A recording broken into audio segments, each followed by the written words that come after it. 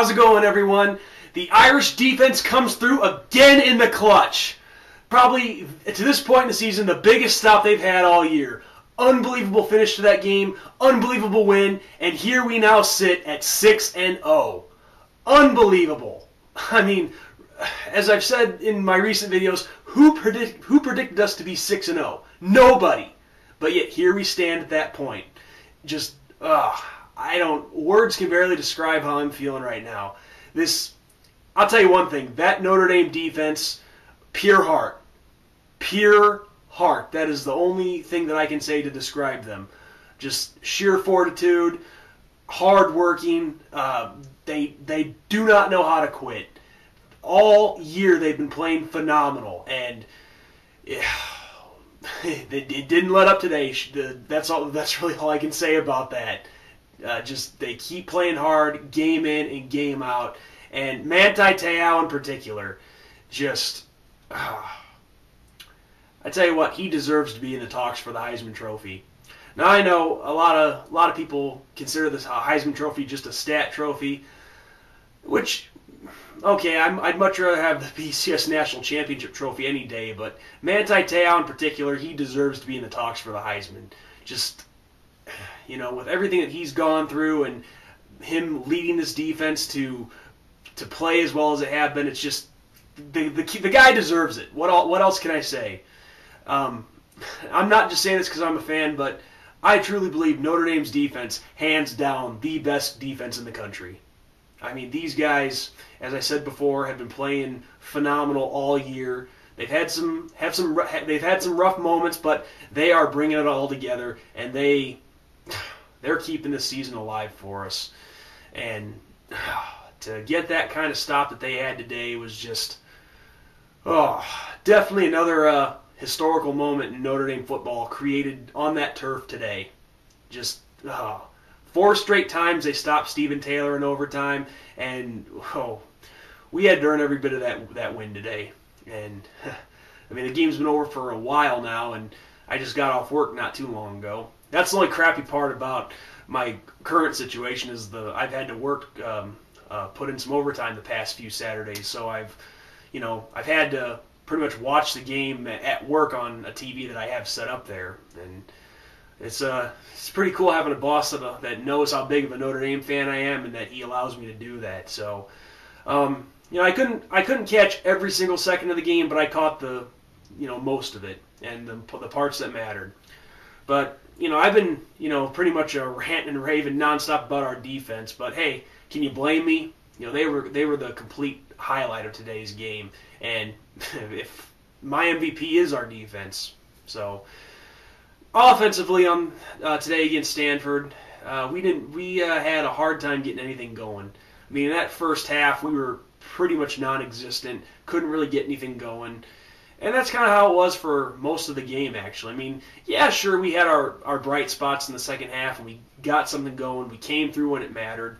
Golson had the nice little touchdown pass, but just overall, our offense was pretty sloppy today. And the only negative thing that I can say about this game today is I was starting to see some familiar, unfortunate things happen that I was hoping that I would never have to see again. I mean, Golson, in particular, he put 2 balls on the ground, and they were crucial turnovers. As we saw last year, we had, what was it? I think 17 turnovers from the quarterback position alone. Well, we saw 2 today. One, of course, being the fumble in the end zone early on in the game, which led to Stanford's only touchdown of the game. And then another one late in the game when we're driving deep in Stanford territory, and Golson lets another one pop out. And,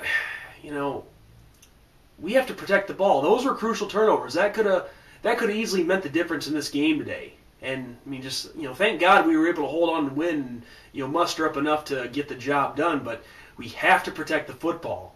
I mean, I've been saying that all season long. We cannot let that become a problem again, especially when we've been doing so well up to this point, making sure that it hasn't happened again. But also in addition to that, too many false start penalties.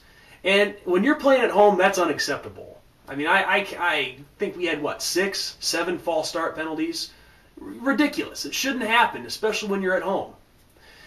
But at the same time, though, I'm not going to rag on the offense too much because they did have some shining moments. Golson, he made a lot of nice throws today, made some big runs, had the nice touchdown pass to Tyler Eifert, which tied the game. And, I don't know his update after Golson, when he took that hit that knocked him out of the game. I haven't heard any updates, but I know they were talking concussion, but hopefully he's okay. But still, to give credit where credit is due, Tommy Rees came in relief yet again and did a phenomenal job leading us downfield to tie the game, send it in overtime, and coming through in the clutch like he did in overtime with the two big passes to DeVaris Daniels and then the touchdown pass to T.J. Jones. Say what you want about Tommy Rees, and as I've said all season long, I'm sticking by this. I don't think Tommy Rees is the future, but the kid knows how to take command out there, and I give him credit for that. I mean, every time that he's come in this year and he's been called upon, he's delivered. So, Tommy Rees, great job today. He came through in the clutch when we needed him. But, yeah, guys, I don't know what else to say. Just a thrilling victory. I mean, as I've said numerous times in the past few years, I hate these close ones. It's like I feel the years just coming off my life every time we have to go through one of these. But not the prettiest of wins, and but wins don't have to be pretty. But also, I have to tip my hat to Stanford too. I mean, this game was just like all the experts said it would be. A true slugfest, back and forth, low scoring. Whatever team made the most plays was going to win this game today, and that's exactly what happened. And Stanford proved today that they're not a pushover. I mean, they made us earn every bit of that victory. And for a while there, I was getting pretty scared because they were really on us, and they were really keeping us off balance. And but the great thing, though, that I like seeing was not just in the overtime, but for the most part of the game, our defense keeping Stephen Taylor and keeping him contained and keeping him stopped the whole game. And they did. That was a big thing that had to happen for us to win this game because Taylor. He is a very talented running back.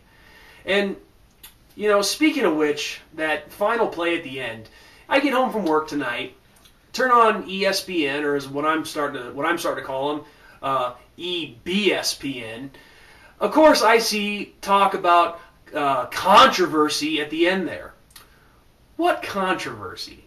Come on. I mean, first off, Taylor's elbow appeared to be down, but even before that, his forward progress was stopped. Okay, he was stood up. He was stopped. That's all there is to it. I don't know where these guys come up with this controversy BS. It's garbage.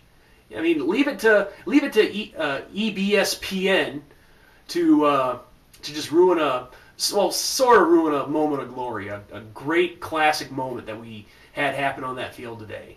But screw it, I don't care.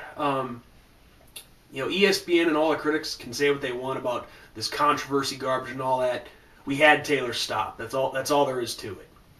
So, with that, guys, I don't really have much else to say for this video except that it was a thrilling, big win for the Irish today. 6-0 for the first time in 10 years. BCS standings come out tomorrow, and from rumors I've heard, we possibly could be number 2 in the BCS rankings when they come out for the first time of the year tomorrow. But we'll just have to wait and see. But one last thing I do want to say, my buddy Shamrock Jerry, Tricolor represent. We got our payback, buddy.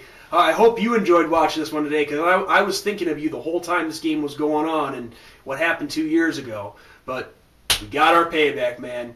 So with that, guys, this is ND Sean 45 signing off. 6-0, baby. Go Irish. Let's get ready for BYU next week.